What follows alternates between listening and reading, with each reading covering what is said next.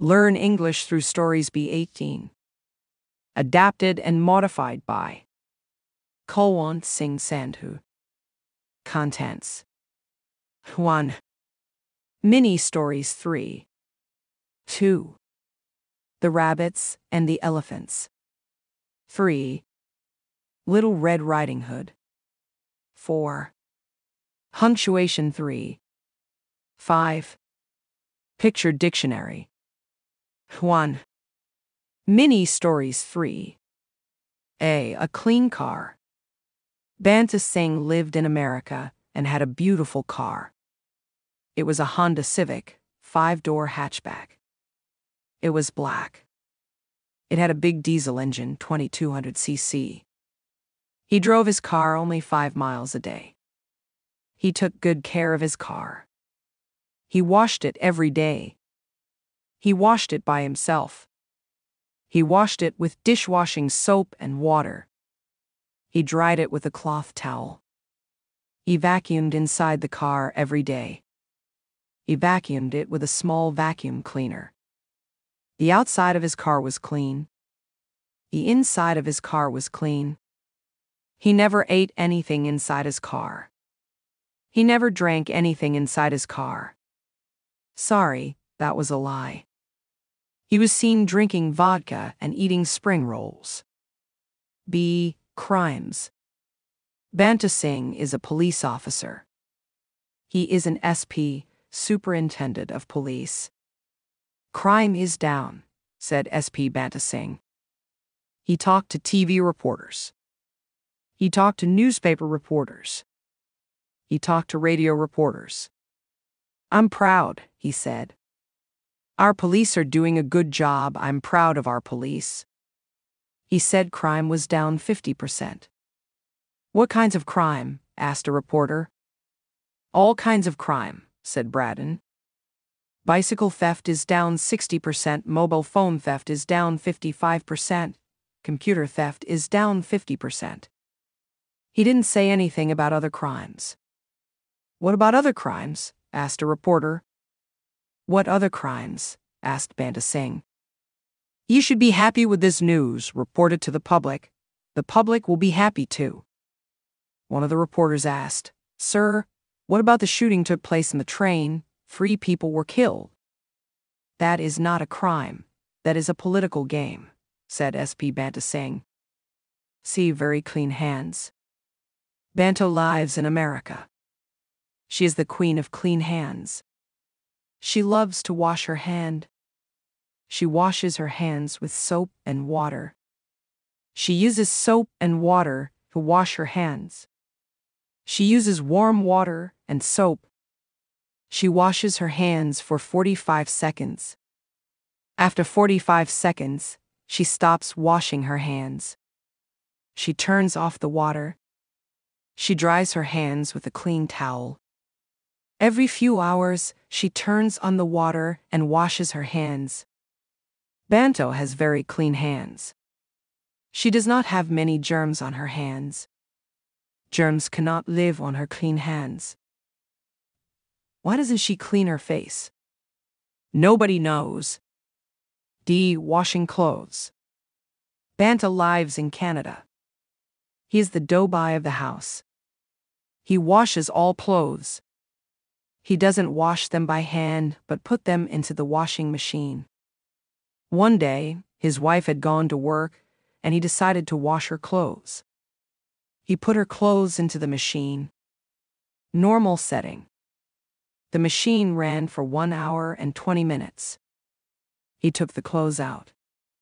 Banta put them into the dryer. He selected hot dry. Hot dry kills the germs, thought Banta. After the dryer finished, Banta took the clothes upstairs. He was just going to fold them. He doesn't like ironing. While he was folding the clothes, his wife came. She had a big smile on her face. Thank you for doing my laundry, said she. He said, It was my pleasure. She picked up a blouse. Then she screamed. What's the matter? He asked. She said, Look at my blouse. What happened to my white blouse? It's all different colors. What did you do to my blouse? She looked at her black trousers on the bed. She picked them up. What's wrong with these? He said. She didn't say anything. She took off her brown trousers. She tried on her black trousers. She couldn't get into them. You shrank my pants, she screamed. You shrank my pants? A metal fire pan. It was the Chinese New Year. The metal pan was light, shiny, and round. It was about 12 inches across. It was perfect for burning paper. She put the pan on the hardwood floor. She opened a package of paper money. It wasn't real money. We burned the money for our ancestors, she said. And maybe money will come to us this year, and we would be rich. She took out some paper notes. She lit them. She dropped them into the pan. She lit more notes and dropped them into the pan. The living room got smoky. Finally, she stopped lighting the money. It finished burning in the pan. The pan of ashes cooled. She picked it up. Oh, she said. He looked at the floor. A dark ring was burned into the wood. Well, I hope your ancestors send us money this year, he said. We'll need it to pay for the floor. Or we can join the Indian politics. The Indian Prime Minister, Narendra Modi, knows how to convert black money into white money. 2. The Rabbits and the Elephants. Once upon a time, there lived an elephant in a forest. In fact, he was the king of elephants. His name was Mahashu.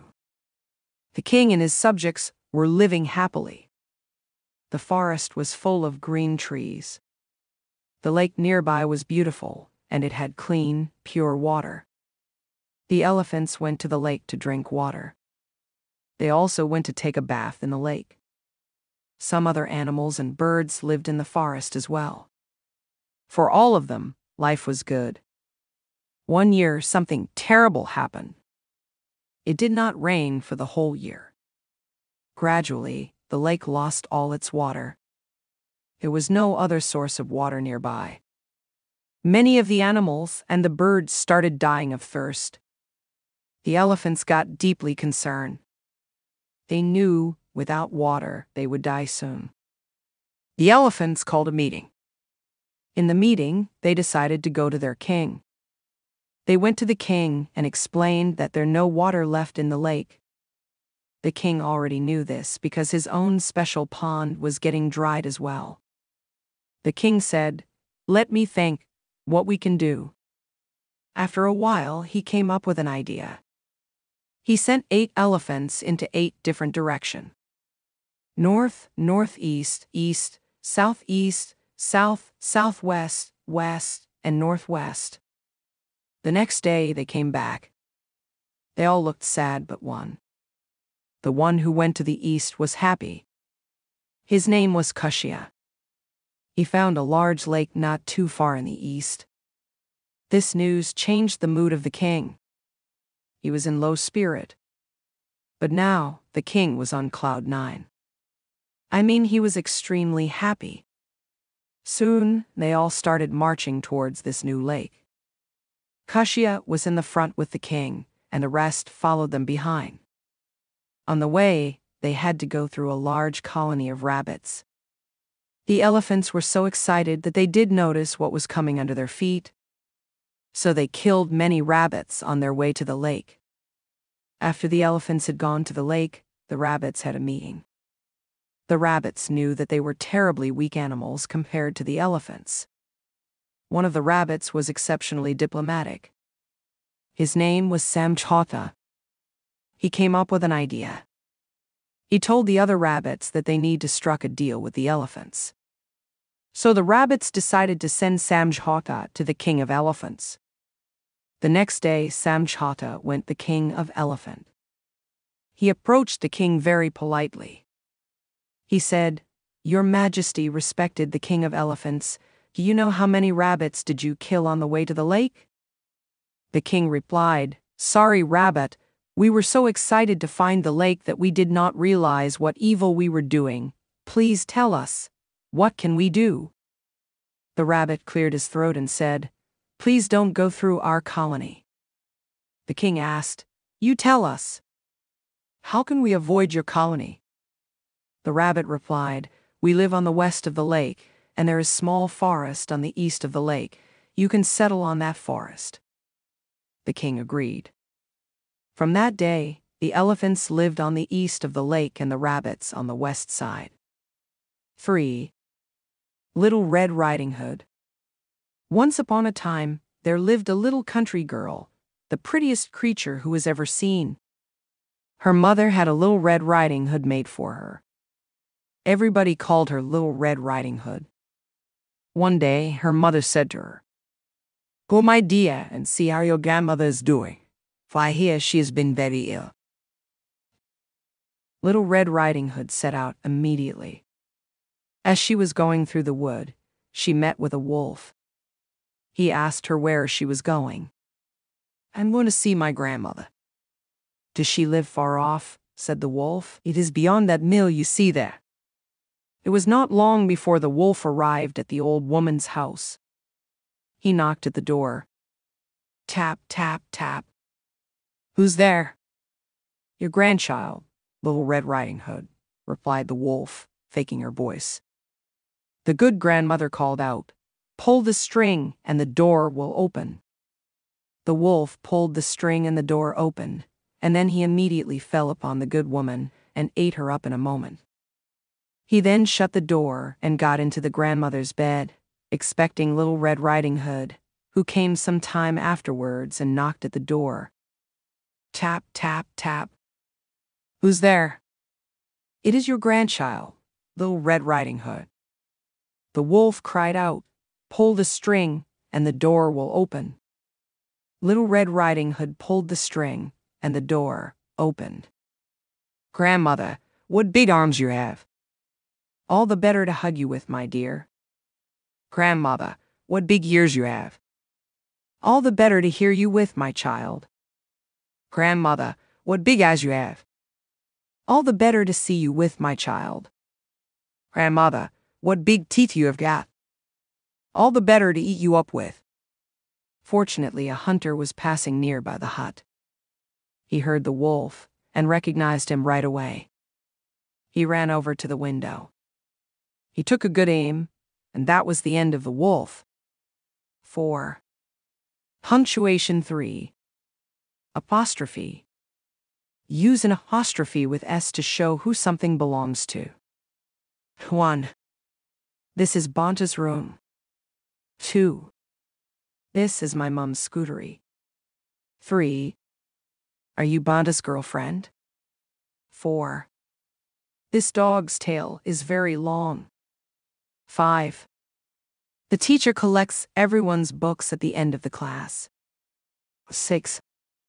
Charno is going to her friend's house for lunch.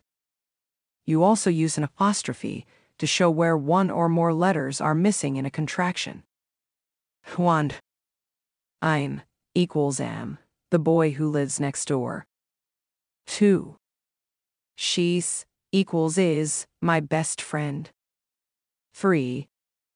He's equals has been to Europe twice. 4. We're equals are going to the zoo today. 5. You're equals are my favorite uncle. 6. I'd equals had better go home now. 7. You've equals have got dirt on your new shoes. 8. He'll equals will lend you his bike. Quotation marks. Use quotation marks around the exact words that someone says. You put the mark at the beginning of the words and the mark at the end. Use a comma before the last quotation mark to separate the words from the rest of the sentence. 1. This bike is mine, said Bonta. 2. I would like some apple juice, please, said the little girl. 3. Let's play computer games, said Chua. Suppose the exact words that someone says come after the rest of the sentence. In this case, put a period, full stop, before the last quotation mark. 1. Dad said, "Come inside and have lunch." 2. John, said Mom, "please turn your music down." Put question marks and exclamation points in the same place as periods before the last quotation mark. 1. Is this the way to the station? The man asked. 2. Santa said, "Can I borrow your pencil?" 3. "Don't do that," said Mom. 4. Salman Khan said, "What a great movie." Colon. When you are reading a play script, notice the colon between the name of a character and the words that they speak. Banta. What have you got in the bag? Hulabu. My swimming suit. Banta. When are you going swimming? Hulabu. This afternoon. Would you like to come? 5. Picture dictionary page.